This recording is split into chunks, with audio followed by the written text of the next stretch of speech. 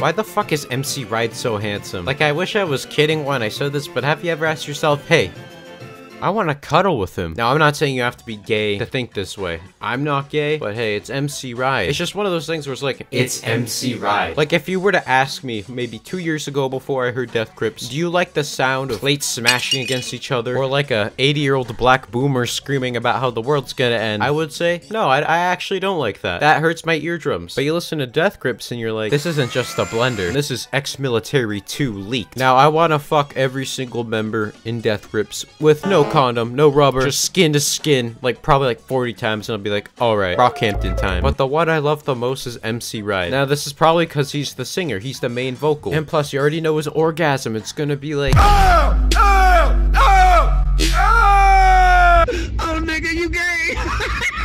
But the point is, Death Grips is really enjoyable. Nah, I don't love them like Anthony Fantano does. This man is fucking sick. I don't know what you do. I'm just saying the wee wee and no love deep web is probably Anthony Fantano's. I'm just saying. Eat your fucking vegetables and your fucking greens, dickhead! Most people call Death Grips experimental. I like to think of it as slamming into a tree and then you fucking die, but like in a good way. Now let's play a game. Find the beat or a rhythm in a Death Grips song. I'm just joking. I rigged the game from the start. There isn't one. But hey, this is okay. Death Grips doesn't need it. The thing I really like the most about Death Grips is this weird funkiness that I don't really get from anything else. From the covers, the music videos, to the music itself, everything is just so bizarre. It's this feeling of uniqueness and freshness, which I fucking love, that I want to stick my penis in. I mean, come on, the group's made songs like Little Richard, Have a Sad Come Baby, and my personal favorite, You Might Think He Loves You for Your Money, but I know what he really loves you for. It's your brand new leopard skin pillbox hat. But every Death Grips album is different. So don't just listen to one song and think, ew, cancer, AIDS, ugh. Go into each album and pick some songs, and if you like them, then hey, you like them. But if you don't,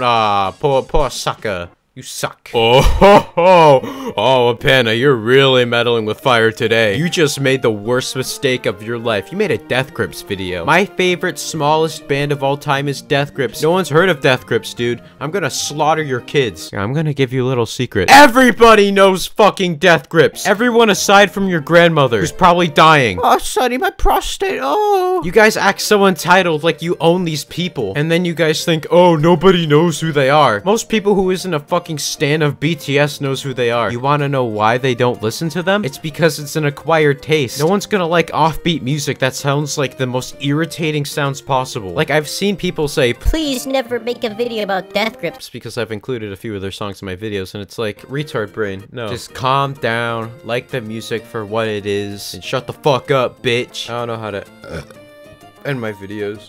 Ugh. Hey, fuck. You guys tell me how to end my videos in the comments. I'm curious because I have no idea how. Actually, no, I know what to play. Bye-bye. See you later.